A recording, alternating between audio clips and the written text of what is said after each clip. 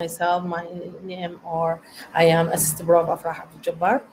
I give you in this semester, inshallah, lectures in the poetry in the 16th century and Victorian. Yes, Victorian. Yes, thank you so much. Can you hear me?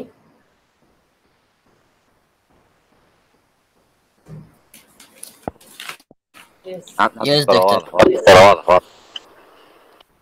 Yes, thank you so much. Yes, inshallah, in this year, as you know, in the last year, you are studying the analysis of poetry in the material of introduction to the literature. Yes, and you know how to analyze the poetry or poems. Yes, in this year, inshallah, you yes yes. عفوا دكتورة. Inshallah, we have yes yes قرار.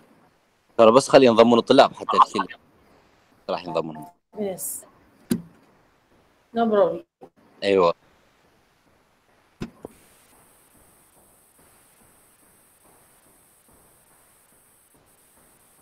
Yes.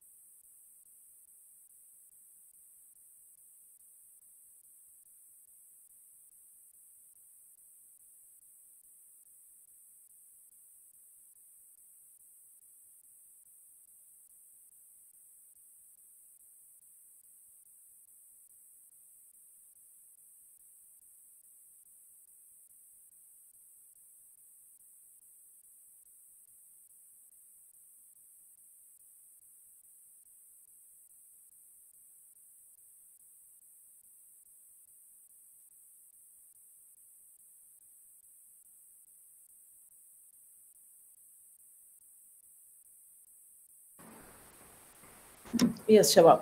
Good afternoon again. Yes, نبدأ المحاضرة هاي. إذا ظل منا لحد ما يكنون الطلاب واحد وراء الثلاثة وإحنا بعدنا ما بادئين المحاضرة. ليش هي المحاضرة 2:30 شباب؟ أنا أقدر يعني أنطيكم السماح بالدخول مباشرة يعني دايركت المحاضرة، لكن يعني يصير عادي أي طالب يجي هو أول وتالي الحضور مثل ما سمعتوا. الحضور شباب يعني بعد مو إلكتروني، الحضور إحنا نسجله. لكن أنا ما تعجبني هاي حالة الطالب واحد ورا الآخر يدخل للمحاضرة، لأن همين يقاطعنا وبعدين هو همين ما راح يستفاد، يعني يطير نص المحاضرة وبعدين لا يدخل. فالأرجو منكم شباب التقيد أو الالتزام بوقت المحاضرة، يعني 2:30 2:30 و5 همين ما يخالف، بس مو ورا ربع ساعة تلتحقون بالمحاضرة. أرجوكم يعني لمصلحتكم، هو أنتوا اللي دخلتوا اللي ما دخلتوا ما تأثرون عليه، لكن لمصلحتكم حتى تستفادون. Yes, شباب يعني as you know in the first stage you study introduction to the literature and you know how to analyze the poetry and poems in general. وعرفتوا in analysis of poetry you should be use the poetic devices or figure of speech in analysis. Inshallah, today in our lecture, inshallah, or in this year, inshallah همين حتناول poetry, لكن والpoems in general, لكن in the 16th century and in the movement or poetry in the movement of Renaissance and in Victorian poetry. يعني حنجزء الفيرست سمستر and second semester إن شاء الله حنقسمه على الرينيسانس and على ال 16th century وعلى الفيكتوريان بوتري إن شاء الله بعد نصف السنة إن شاء الله. At first I will give a general characteristics of 16th century يعني خصائص القرن السادس عشر اللي هي طغت على كل شيء مو فقط على البوتري or in general in literature. No, in all the aspect of society. يعني أو كل يعني طغت على كل الظروف الاجتماعية كل الأشياء اللي تخص الفن كلها مو فقط الأدب يعني أنا بدي أحكيكم مثلا general حتى نوضح الكاركترستكس أو المميزات أو الخصائص يعني في القرن السادس عشر واللي هو يعني الرينيسانس بيريود. أوكي. The 16th century witnessed many inventions and developments in all aspects of life. Geographical discoveries. This century is marked by the search of new land, which led to discovering America by Christopher Columbus in 1492. And the second aspect or the second general characteristics, the invention of printing. It is the most prominent achievements throughout this century. It held a lot of spreading knowledge of the whole of Europe. The printing machine helped a lot in saving time, money, and efforts compared with the handwriting books. يعني ظهرت الطباعة في القرن السادس عشر وأيضا اكتشاف أمريكا باي كريستوفر كولومبس همين يعني هذه من الاختراعات أو الاكتشافات صارت في القرن السادس عشر. Scientific discoveries and new beliefs. It was throughout the century that scientific corrected the belief of considering the Earth the center of the universe, ensuring that the Earth and other planets move around the sun. أيضا اكتشفوا بأن الكواكب هي اللي تدور حول الأرض وليست الأرض تدور حول Yes. The Reformation, the corruption in the church led the Reformation which called for restoring Christianity to its early purity as a simple religion based on the Bible. Many divisions were resulted because of the Reformation that the Catholic Church and the New Protestant Church. هنا همين صارت شلون احنا نقول الديانات يعني كثرة الديانات البليفز همين وظهرت ديانات أخرى وخاصة المسيحية أو يعني الكنائس يعني صارت بيناتها اضطرابات على الكتاب المقدس البايبل اللي هو يعني الكتاب المقدس للمسيح. فهنا هم ظهرت هواية بحيث يعني resulted يعني احتقروا أو استهانوا ببعض الديانات على الديانات الأخرى. Yes. Rise of Renaissance اللي هو the main points or main parts of these characteristics اللي هو موضوعنا إن شاء الله أو البوتري و how to this period effect on the poetry. Yes. The Renaissance as a movement originated in Italy and Southern Europe moved then to Britain during the 15th and 16th and early 17th century. Renaissance, that means rebirth, is the most remarkable features of the century, which called for humanism and showing big interest in the classical Latin and Greek literature.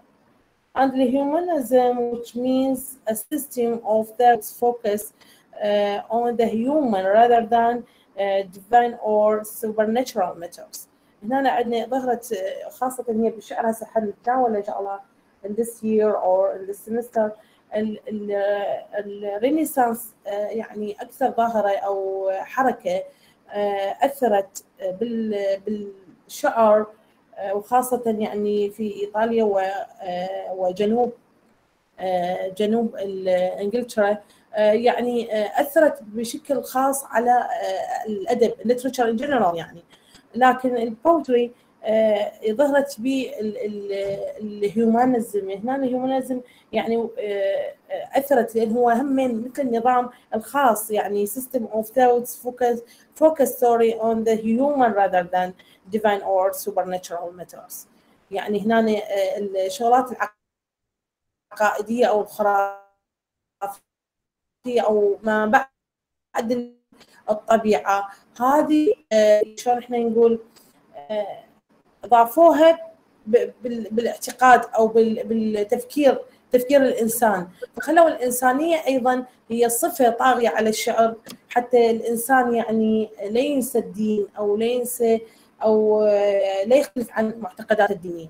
فهنا الهيومانيزم كلش مهمة بالبوتري خاصة in the 16th century يعني خاصة period of Renaissance in the period of time يعني أو focus on poetry يعني خاصة بالشعر. الشعر يعني كان كلش متأثر بهذه الحركة الموفمنت اللي هي الهيومانيزم.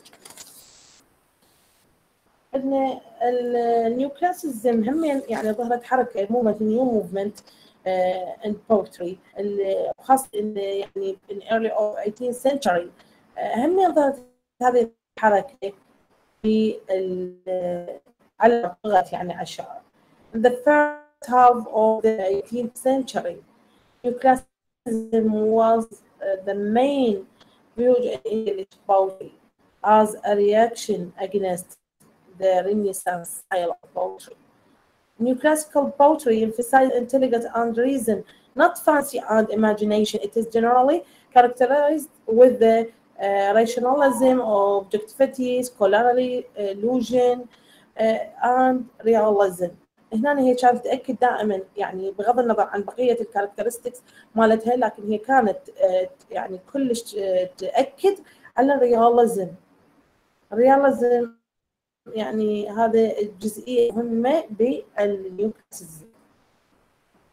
Neoclassical poets like John Dryden and Alexander Pope showed notable and classical rules like poetic detection, manners, and most importantly, the use of hierarchical couplet.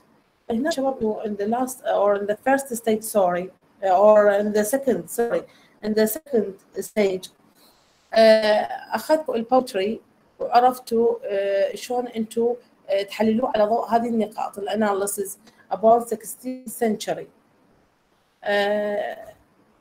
لكن إن شاء الله عن this year إن شاء الله حتحللوه حسب الاناليسيس of the neoclassicism.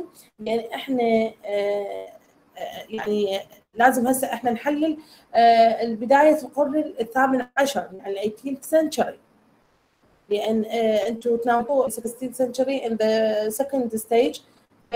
إن شاء الله يعني السنة حتناولون ال 18th century. Sorry. The main poetic devices as you know and يعني أنتوا هتعرفوا من المرحلة الأولى من the first stage اللي هي الanalysis the poem about poetic devices. وعرفنا احنا البوتيك devices اللي تتقسم ل structure devices و sense devices. هذه كلها تستخدم في تحليل القصيدة poem. إن شاء الله إن this year حنعيدها وحنستخدم هذه البوتيك devices هم في الاناليسيس يعني بالإضافة إلى الثيم أو الكاركترز يعني إذا كان موجود أيضا ضمن القصائد. والسيمبل أيضا symbol أو symbolism همين نستخدمها إن شاء الله ونستخدمها في الاناليسيس of the poetry or الpoem. The main poetic devices used in poetry is mainly الميتافور, الpersonification, الduration والessence. هذه كلها أنتوا يعني تعرفوها سابقا أو مسبقا تعرفون how to use in the analysis or in the poetry. The simile is a comparison of two things using the word like or as. For example, she is as beautiful as a flower. هنا تستخدموها للتشابه السملي. السملي هو شلون يعني تشبه شيء بشيء آخر، يعني مقارن أو تشبيه سوري، تشبيه يعني شبه شيء بشيء باستخدام الوردز like or as. صوتكم هذه رجعنا عليها أو عادة حتى يعني من تبدون إن شاء الله أو ندخل إن شاء الله. هذه محاضرة يعني سطحية حاطيكم إياها مدخل إلى الشعر في القرن الثامن عشر، لكن إن شاء الله حنبدي بتحليل القصائد إن شاء الله للأسبوع القادم، لأن أنتم خاصة المرحلة الثالثة كلش هواية عندكم قصائد، هواية حيل، يعني العام يعني يمكن نصهم عرفناهم وهم بقوا 10، يعني 10 أو 9 على الأكثر. فعندكم هواية لازم نبدي من هسه نبدي نشرح بالقصائد. فإن شاء الله هذه مقدمة فقط، وإن شاء الله أعيدكم إياها بالمحاضرة القادمة إن شاء الله، ونوتات عليها كمقدمة. وإن شاء الله نبدي بالتحليل والخوض بتحليل القصائد إن شاء الله من الأسبوع القادم إن شاء الله. And is a comparison of two alike things without using like or as. هذه الميتافور استعارة، يعني عكس السيميلي. هي يعني هم تعطي تشابه أو تشبيه أو استعارة، لكن ما تستخدم الوردز as and like. The personification is a type of metaphor in which human qualities are inserted to non-human things. هنا التجسيد يعني جسد شيء جزء من الميتافور، بس هنا يختلف بالتجسيد، لأن حيستخدم يعني هيومن، شخصية هيومن يضيفها احتمال جمال أو شيء، يعني يستخدم رموز شخصية. For example, the car was swimming with the fish. يعني يستخدم تشخيص يعني أو يجسد شيء جماد بشخص يعني أو صفات شخص. Adoration is the repetition of a consonant sounds at the beginning of the enlivened word. Example, Dana danced deep in the night. Assonance is the repetition of vowel sounds in the not-boring words. Example, the light of the fire is a sight. هنا شباب هاي كلها انتم ماخذيها وتعرفوها، وتعرفون ايضا اللي اهم منهم كلهم، تعرفون الستانزا، تعرفون الكابلت، تعرفون how analysis or rhyme scheme، ايضا شلون تستخرجوا من الستانزا. هذه انتم كلها عندكم علم بها، لكن اني يعني حتى اخلي مسؤوليتي امام الله، اني لازم اعطيكم literary terms about these or all these words or literary terms حتى تكونون على بينه من يعني تبدون تحللون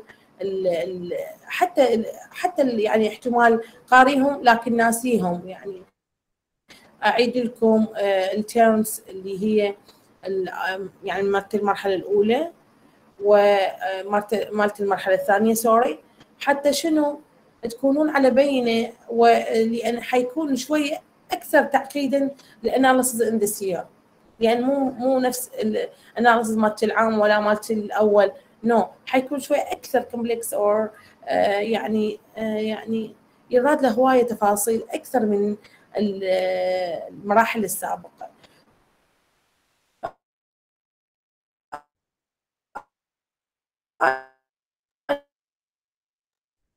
يعني حتى